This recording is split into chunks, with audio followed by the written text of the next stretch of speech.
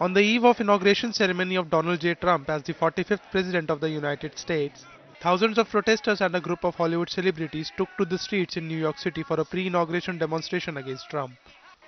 The event, staged in front of Trump International Hotel and Tower near Central Park in Manhattan, expressed concern about the president-elect's policies. Giving details, a protester said, I hope these protests and rallies start conversations. I hope people talk to each other and talk to the people that represent them in government about, the changes that they want made and maybe things that they've been silent about women's rights, about racism, about, cabinet picks that they don't approve of. the mayors of the New York City also joined the rally.